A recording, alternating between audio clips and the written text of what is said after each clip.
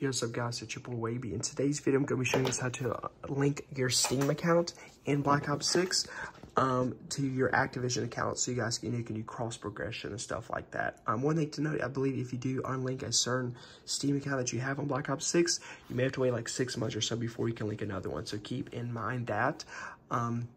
But yeah, how to link your Steam account is first, you can't actually do it on the game Black Ops 6 itself, like in here anywhere.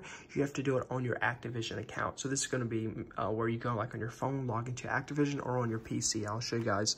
I already have it pulled up right here.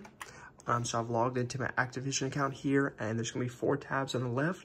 You just want to click on the top one where it says account linking, and then you're going to get on the screen, scroll down, and you should see where it says link with Steam account. So you want to log in with your Steam details, and it should send like a notification to your email, to your Steam account that you have it linked, and your Activision account. And yeah, it should be linked after that. Hope you guys enjoy this video, and I'm out. Peace.